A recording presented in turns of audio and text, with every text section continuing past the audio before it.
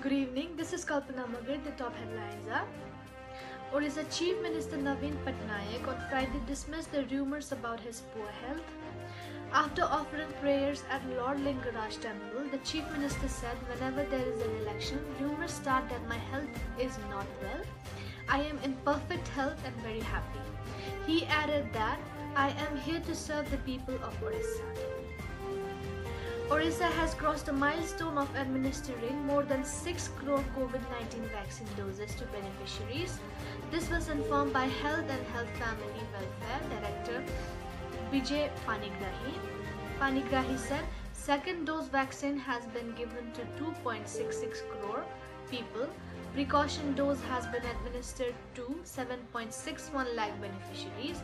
He added that 24 lakh doses have been administered to kids in 15 to 18 years age group.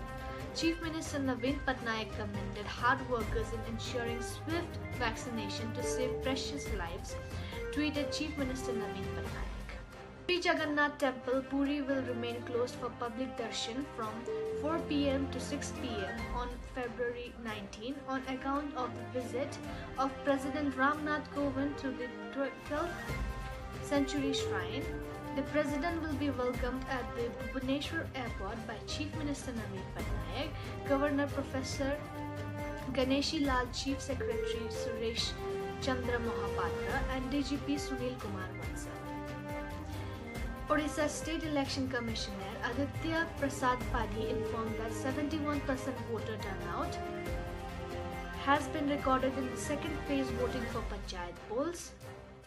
5 trained Belgian Malinois dogs have been inducted to K19 on 15th February.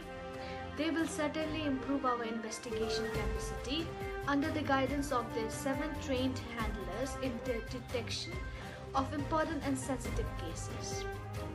Trained K9 is an integral part of police forces all over the world for detecting explosives, narcotics, tracking, sniffing and rescue work due to highly developed sense of smell capacity.